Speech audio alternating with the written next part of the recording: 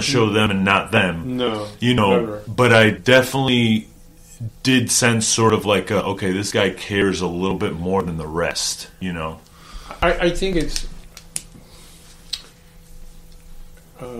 a twinkle in your eye. Yeah. I think that you could see that someone shows an interest in certain avenues, and you try to put that carrot out there and see if that person wants to really go after it or is interested in it. It's like finding out if your likes and your dislikes without asking someone. You can tell by their personality on something. That's how I tell about you. But you had so many interesting people in your class. Yeah, we really did. It was very diverse. Yeah.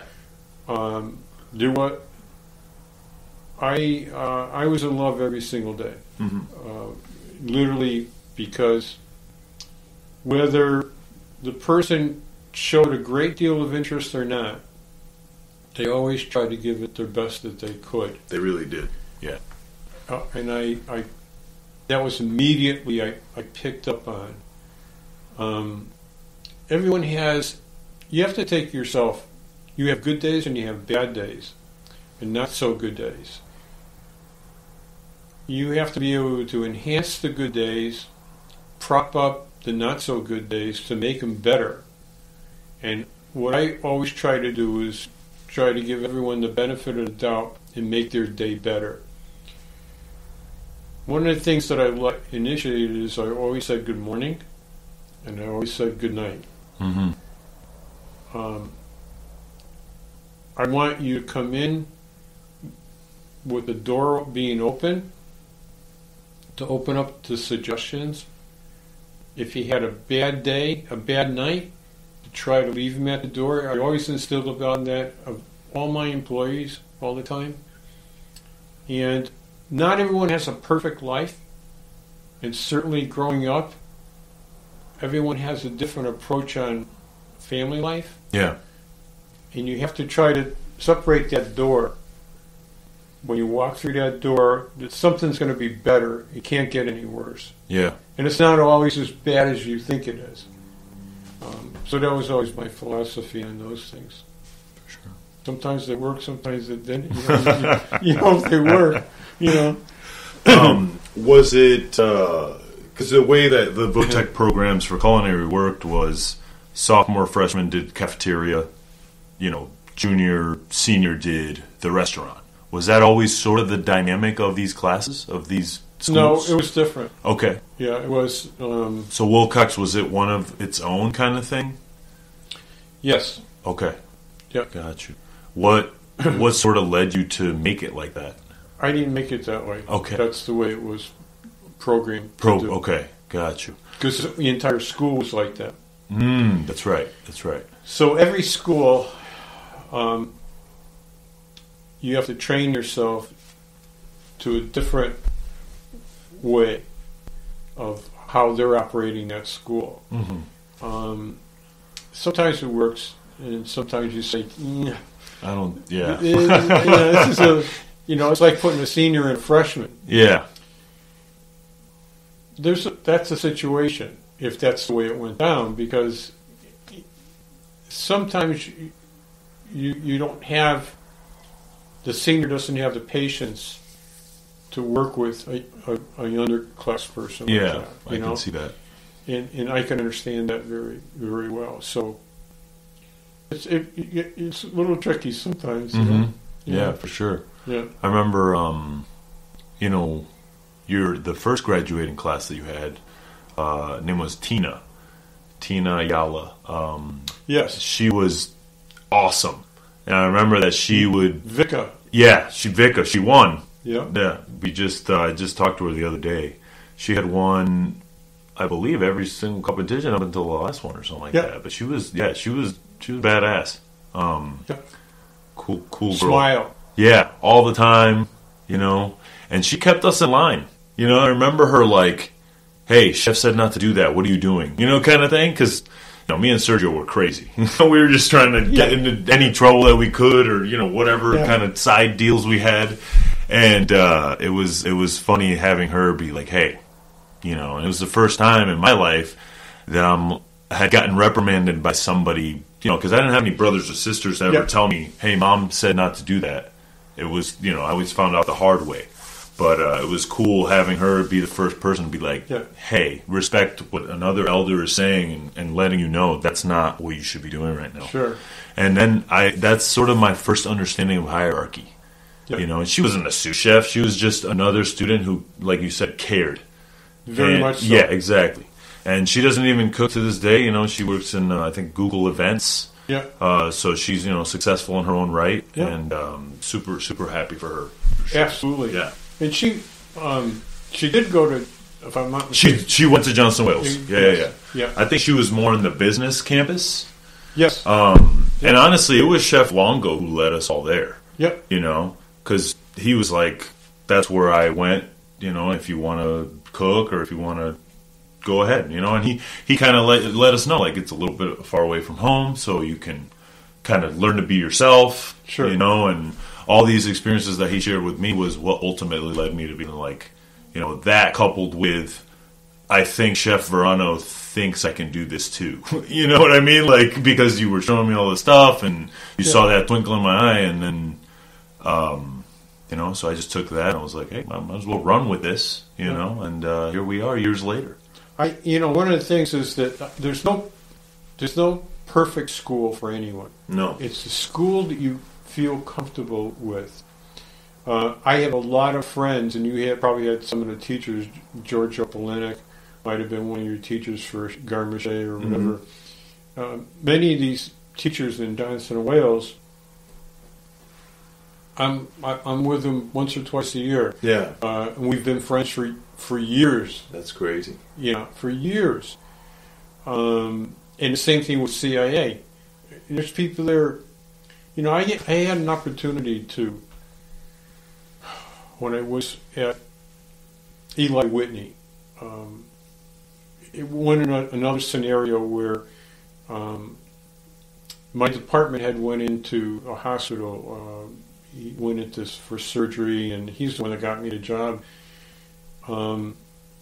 And he ended up dying. Mm-hmm. Going in the hospital, and we were on our way. We got offered a job at Culinary Institute. Now, we went for the interview before he passed away, and I got the job from one of my instructors to be in the Garmache department. Yeah. And I said, I can't do anything right now. We were heading there. They found a house, they did this, they were going to move us and everything like that. I know you want to be on the Olympic team, we'll sponsor you, so on and so forth. Well, my department had died. And they held the job open for 3 months. And so I want to make a decision to go, and I said, I can't. I just took this job teaching. All these kids, they just lost their department head instructor. Mm-hmm. I'm the only one left for them. Yeah. I can't leave. I couldn't leave them. My wife will testify to that. I couldn't leave those kids. Opportunity. I couldn't do it. Mm-hmm. I just couldn't do it. And I'm thankful for most respect. It was a great job, great opportunity, but then I didn't let those kids down. Mm-hmm. That was the whole idea to being a teacher. Yeah. It's to teach kids, not to tell them the best job you get, you might as well leave. Yeah. For sure. Great job, but great opportunity. Yeah. Yeah. Did you see yourself as staying at Wilcox till you were retired? Did you see another project on the horizon, or were you sort of like, this is my home and it will stay my home until I leave this field? No, I had offered another position while I was at Wilcox, and I said, "Why am I going to move around again?" Yeah, and I enjoyed it there. I enjoyed the kids, and I had a lot of fun. And it was it was an accomplishment to be there. But I knew when the time was right for to say, time to leave, time to retire. But I never retired. I retired from teaching. What did you do after the teach? Well, that I was like a racehorse trying to get out of the stable for 3 months. I got offered a position to a friend of mine called me up, another former chef. Yeah. He said, "Look, I know you're looking for something. I know you must be driving you crazy being at home." I said, "How did you figure that one out?" He says, "This place is looking for a consultant part-time." I said, "I don't want anything full-time." And it was a big property in Connecticut. And it could do anywhere between 2,000 and 10,000 people a week to be a consultant on the running of the facility, food service facility. And I did it for 2 years, and part-time became full-time, and it was just too much. We did parties, 15,000 people. Yeah. For a weekend, and things like that, which I enjoyed. It was a challenge. I haven't done that in a long time. And then I got off that job and got home again. And in between that time, I got a phone call and said, "Dan, I want you to think about something." I love this. We'd like you to come back and would you like to come back and teach again? And I said, let me think about this. And what does this entail? And it was entailing teaching kids, young adults who are struggling in different areas. And I said, that'll be different. I thought about it a day, and let me go in and try it a little bit, and things like that.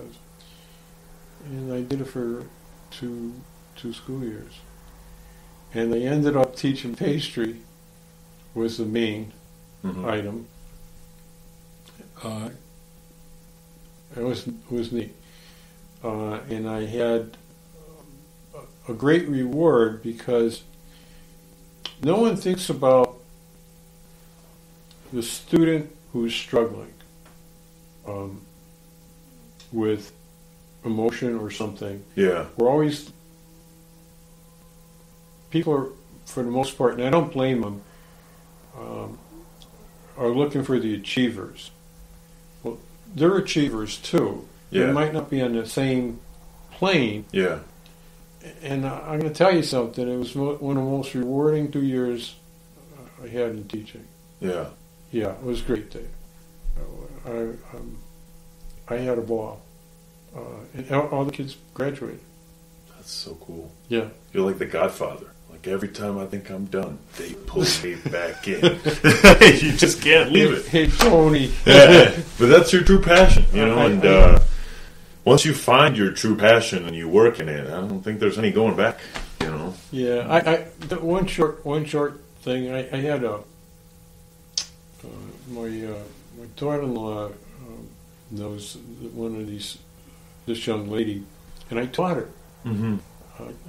I taught this young lady, and she got married, and she saw my name on her